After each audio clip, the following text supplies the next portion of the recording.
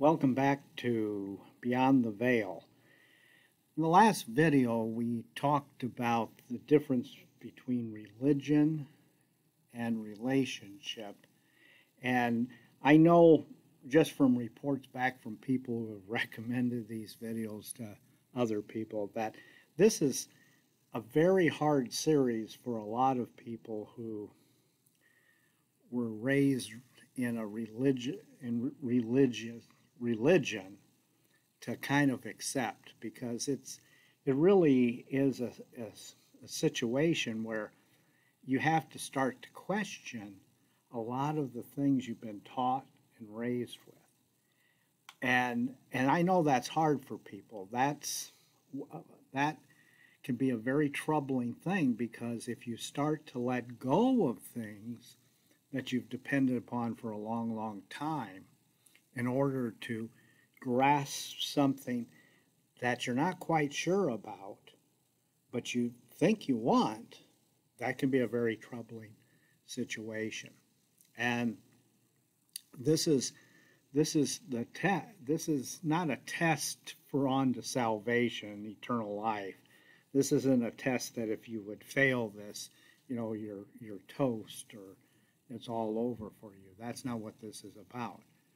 But this is a time in which God is calling all people into an awakening to really be able to say, do you want this or not? Do you want me or not?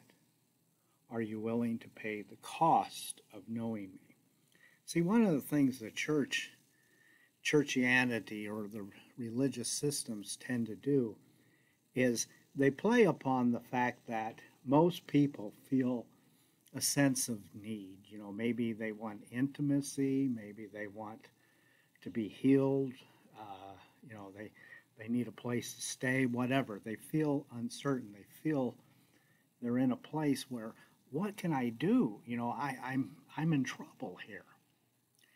And so the institutions play upon that in the sense that they say, well, here, come here, join this, do this, and you'll have your needs met. In fact, that's one of the things Jesus noticed about the crowds who followed him after he fed the 5,000. He thought to himself, these people really all they want is to be fed.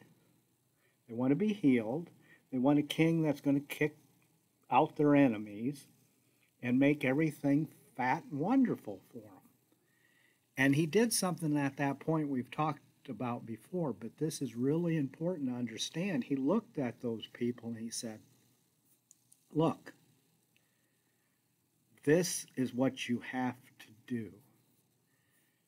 Eat my flesh and drink my blood. And the crowds thinned out quite a bit. See, we got this idea with Christianity that if we preach the message, all men would be drawn to it. But the message is very different than what people go to church for a lot of times. The message is that you will be persecuted, you will have tribulation, you will undergo all of these things in the world. In fact, Jesus said, I didn't come to bring people together and to make everything wonderful. I came to actually divide, brother against brother, house against house. He said, I came, and if they persecuted me, don't think they're not going to persecute you. And the early church experienced that in great measure, yet the church grew until it was Romanized, taken over by a political structure that then usurped the truth of the person and the message and gave people something most people wanted, which was security. Okay, now I've got a couple of pictures up on the board, and one of them is very disturbing. And I apologize for offending anybody because this guy is very disturbing. But I've got this picture over here, and I've got this picture over here. Now, this picture of this woman with a bow and arrow and the lion in back of her is my wife's screenshot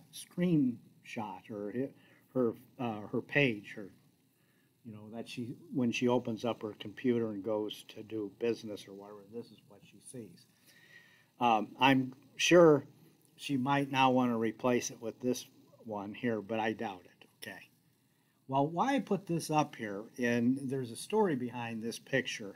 And when I was walking this morning, I wasn't going to do a video today, and then the Lord just impressed upon me something that I needed to share. I needed to share with the viewers, okay, with people who would ever watch this. And it goes back to a story when I was a young boy. We lived in a house, and there would be tornadoes, tornado alerts on the TV.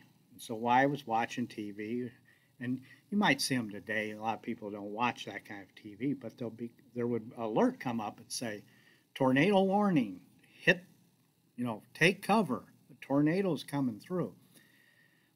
Now, when I was a little boy, we had a tornado come through. It was called the Palm Sunday tornado here. Created all kinds of destruction in our area. And you could go around the area and you could see the houses leveled, everything. And one of the things that was also happened, we lost our tree house in that day. It had only been done 2 weeks. My Uncle Jim had put it up in this tree, and the Palm Sunday tornado left our house, but it took down our tree house. And I was so scared about that, tornadoes at the time, that when the tornado alert came on, I would cover my hands like this and scream because I didn't want to hear that something threatening was at the door. So I would hide. Now, if a tornado came and I hid like that, would I be prepared for it? No, no way I would be prepared for it. In fact, probably if it hit our house and I wasn't in the basement, I probably would have been killed. So this was not an appropriate way to deal with the threat of the tornado. Now, over here is a picture of a woman who clearly is a warrior. She's prepared to address the enemy. This picture here, this guy, he's nowhere ready to address the enemy. He wants to hide from the enemy.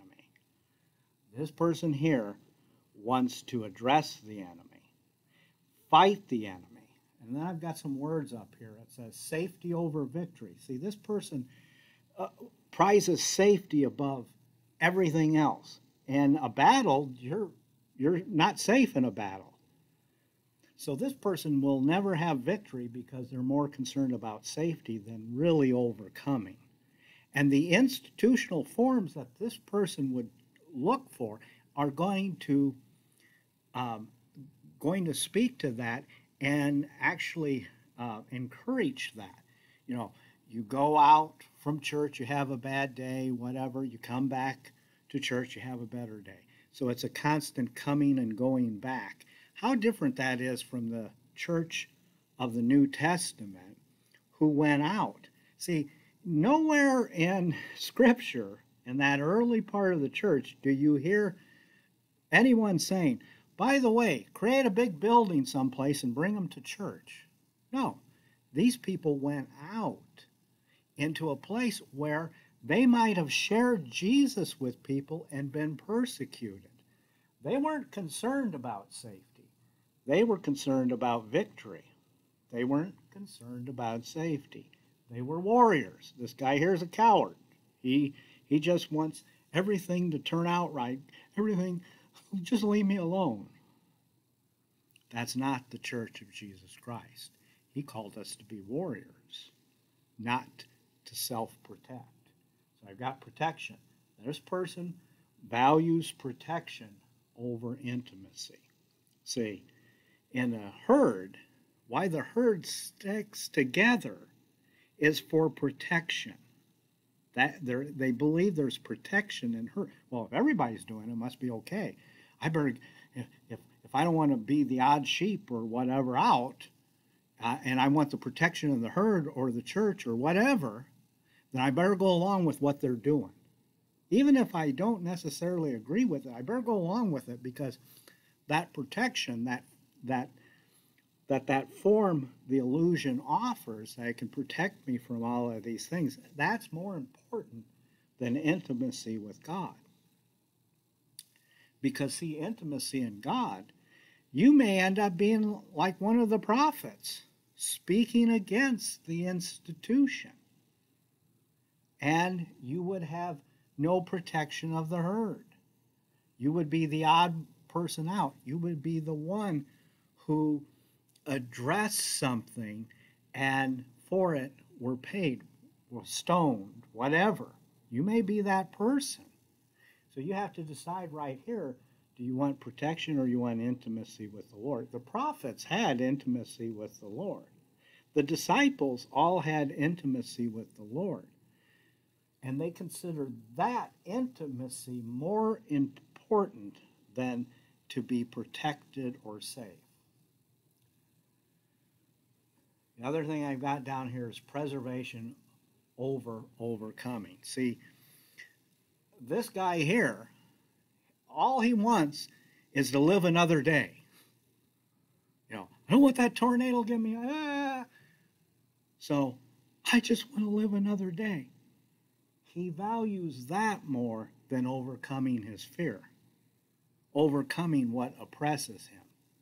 Preservation, peace, safety, all of these things is more important than overcoming. See, it's in the tribulation, when you address it as she does here, that overcoming, where you value overcoming or putting the enemy's foot under the enemy under the foot of Jesus, when you consider that more important than your own life, do you enter into the place that Jesus actually calls us to go, where we consider his mission of putting the Satan under his foot, both in our lives and in the lives of others. Until that becomes more important than protection, you can never really enter into being a warrior. You can never really be all that God, Jesus, through the Holy Spirit calls you to be. You just can't. That's why he says, he who is willing to lose his life will find true life. See, only by being willing to sacrifice for something that you value more than your own life will you find that life. See, that's what's going on here. And I talk to a lot of church people, and one of the reasons why people don't like these videos that are church people, and again, I'm not going out and saying hammer them on the head. I had a friend call me and say, they're just not getting it and all that. He went back and forth. I said, stop trying to convince them. I'm really not trying to convince anybody to see it the way I see it. If you have ears to hear or eyes to see, then see and hear. But if this is a threat to you, just turn it off. Don't watch anymore. Because, see, I'm not at all interested in browbeating people into the kingdom of God. I'm not interested in turning people like this into warriors unless they're ready to leave this life for this life. That's what this is about. That's what God's about. Now, why is all of this important? Well, one of the things that we often miss in the scriptures, and we can ask ourselves, and I've alluded to it in other videos, but why did God create anything in the first place? It's not like the Godhead needed to create something to be more than the Godhead is, or God is, which is everything. See, he had no need to create anything. If you think, oh, he's up there saying, boy, I'm kind of lonely. Wish I had some people to kind of do things with or whatever. See, it wasn't Adam, like Adam. Well, I'm kind of lonely here. I see everybody else has somebody that's their helpmate and they have intimacy with, and I don't. It's not like Adam, okay? In fact, the scripture says, in the image of Adam and Eve together do we see the reflection of God's image, which could be considered a indication of the Godhead. See, in that completeness in the Godhead, they don't need to do anything to be more complete. They're already everything. That God's already everything. So why did he create something? Well, what do you think? Well, I know there's one scripture that says this. It was pleased the God that the Son, Jesus, when he used Jesus to create the world through the spoken word, that Son would have many brethren. So, why did God create the universe? It was to have many brethren, many warriors, many people willing to risk everything to put the enemy under his foot. That's the reason for creation. Now, don't ask me to justify it. Don't ask me to explain it. But it's what the God had decided.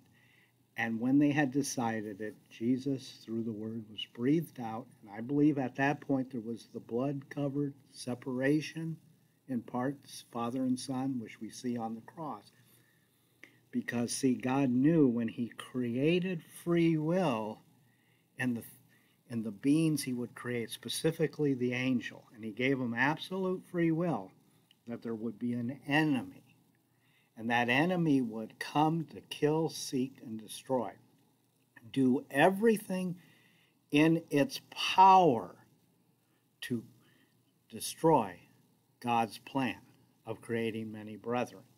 And we could get into that a lot more, but hold that thought. So, what is God's plan to address that? The many brethren.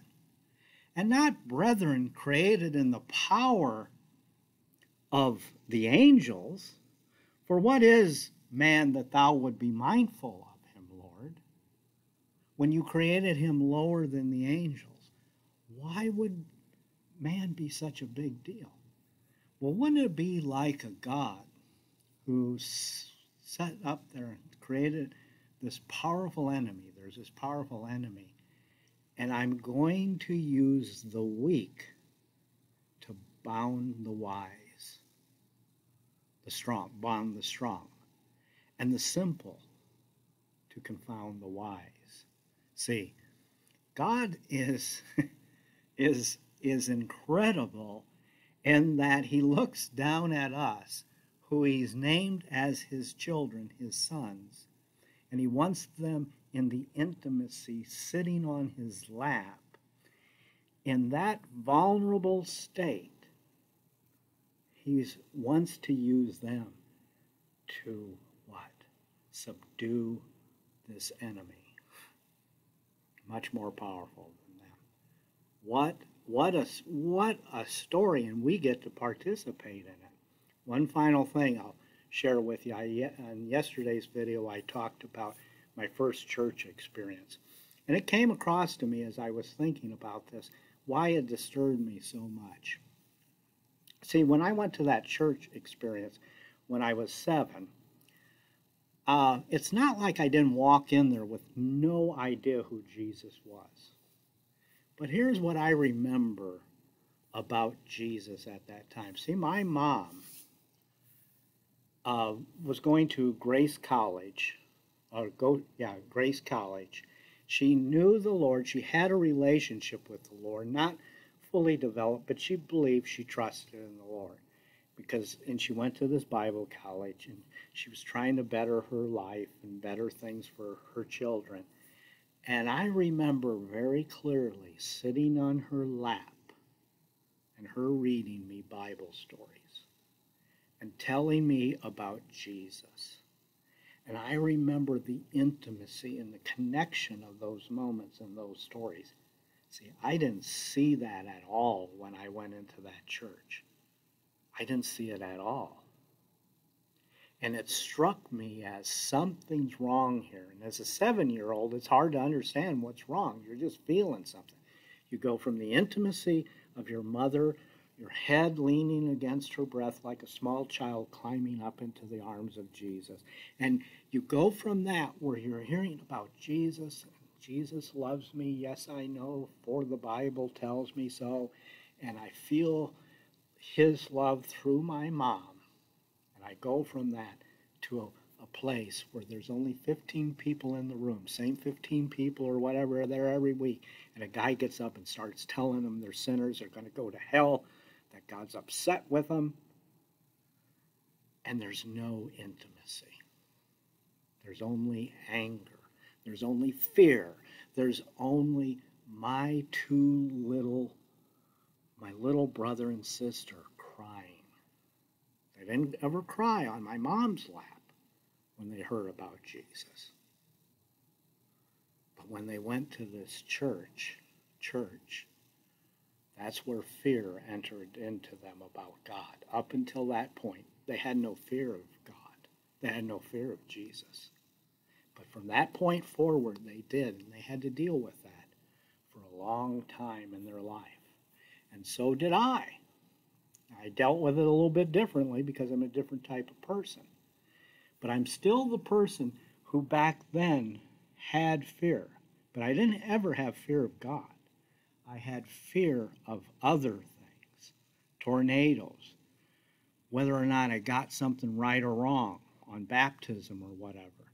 See, all of these systems combine to create fear in you so that they can move you where they want to go. All you have to do is look around our world right now and see the fear mounting in people, because we're going to have food shortages, we're going to have gas inflation, all of these things. It's all aimed at creating fear so that they can move you where they want to move you. So we need to become aware that we're in a war. We're going to be over here hiding under our beds, shaking like a leaf, or are we going to take up our weapons and go out into a world, not call the world into where we're at, but go out into a world with the power of the Holy Spirit in the intimacy of the Lord and share the truth, even if we're persecuted, we lose everything, and we even die. Think about that. It's your choice. Now, if you're not at this point here, you're more over here than you are over here, that's okay. God's not saying you got to be over here or you're out. He's not saying that. Remember the chart I had up of the conception up till the grave and the different stages? If you're more over here, not quite over here, you're just someplace on that developmental timeline. God still sees you as a son. In fact, if you don't ever come over here and you're his child, you're still going to be his son. You're just going to miss out on the glory that is reserved for you to be an overcomer. So begin to pray this. Begin to pray, God, I'm like this guy over here. All of this stuff I hear coming upon the world and things, I'm scared to death. Be honest with God. Tell him it scares the bleep out of me. I better do that. But you know what? I trust you. And if you want me over here, bring me over here through the power of your Holy Spirit. I give myself over to you for that work. Because when it's all done, I want to hear the words, Well done, good and faithful servant. You accomplished what I gave you here. Maybe it's to just reach some one person. See, the church is about making things big and powerful. And look, because they're competing with Hollywood, they're competing with athletics. They're trying to turn something that's spiritual into this sideshow to make their numbers so it looks like they're on the right track. No, your mission may be in many ways very small, but eternally big. So remember that and pray and enter into this place that God has for you, whatever that looks like. Until we meet again, God bless you and goodbye.